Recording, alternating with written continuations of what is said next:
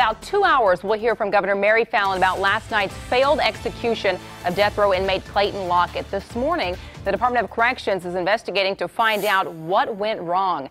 DOC Director Robert Patton stopped the execution in McAllister last night when Lockett began convulsing and regained consciousness. He says there was a vein failure and the lethal injection chemicals didn't enter Lockett, who eventually died of a massive heart attack.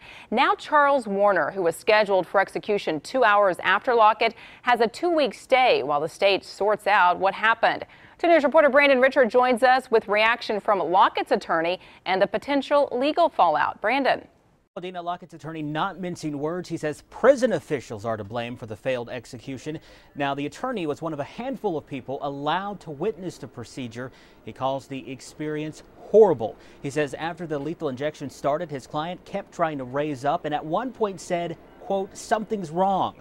Earlier this year, Lockett's attorney, along with attorneys for Charles Warner, sued the state, arguing that the state should provide more information to them about the drugs used in the execution to make sure the punishment wasn't cruel and unusual. After the inmate lost that case, Lockett's attorney says the state rushed to get the execution over with. They wanted to hurry up and get it done with as little transparency as possible. This is what they get. There should not be another execution in this state until there's a full investigation into what went wrong. This morning, I also spoke with a TU law professor who specializes in capital punishment law and who's written extensively on the subject. She expects there to be additional legal battles as a result of what happened last night, and she says the investigation needs to take place outside the Department of Corrections.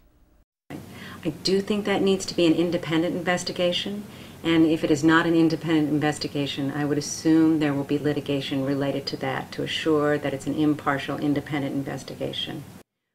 And I also spoke with the Department of Corrections this morning. A spokesman tells me it's not clear who will lead the investigation or who will be part of that investigation. In the newsroom, Brandon Richard, 2 News works for you. All right, thank you, Brandon. And we'll be streaming Governor Mary Fallin's news conference live on KJRH.com today at 1 o'clock. We also have a crew in Oklahoma City, and we'll have much more on her statement and the investigation tonight on 2 News at 5 and 6.